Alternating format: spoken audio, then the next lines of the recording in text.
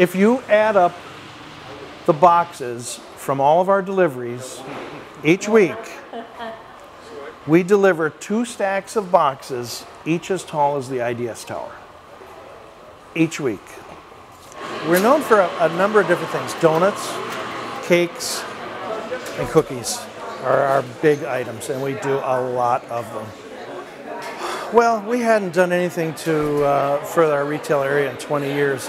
It desperately needed to be remodeled. We started remodeling the 1st of October, and what we were looking for was kind of a 1920s, 1930s feel. I kind of designed it after the bakeries in New York City.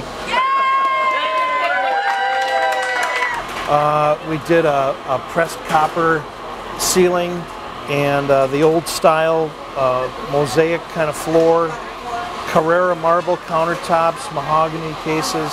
They're beautiful. They are. The state-of-the-art showcases, but it is everything that I hoped it would have been, and everything that we dreamed about, and it just turned out great. We're really pleased with the results, and I think we nailed it.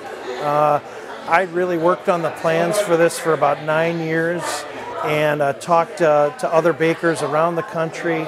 I'll bet I visited over 100 bakeries to get ideas, and we kind of took the best from each, and we've created something that feels old, but it's, let's face it, we're in an office park kind of environment, but it's not cheesy in any way.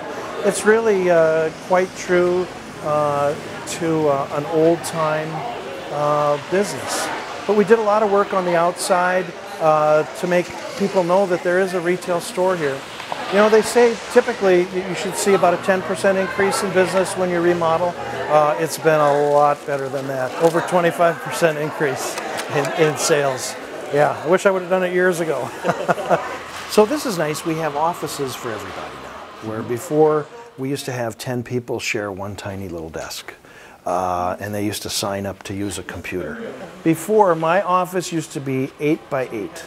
We were in very cramped quarters where we had people signing up to use a desk because there just wasn't any space. So it was really necessary. It gave us the ability to spread things out and to improve the facility, improve our food safety, and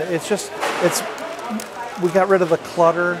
And we gave everybody a little bit more space to work in. We increased the area for a cake decorating area, and we do a lot of business in custom decorated cakes. We average over 100 decorated cakes a day. We go through about 1,300 pounds of buttercream frosting each week. Well, we've been under construction for about 6 months, so I really do just want to kind of just come to work now, just a normal day. And we've got a lot coming up with Manitou Days and Market Fest and the summer festivals that we're really involved in a lot. So we're just looking forward to that.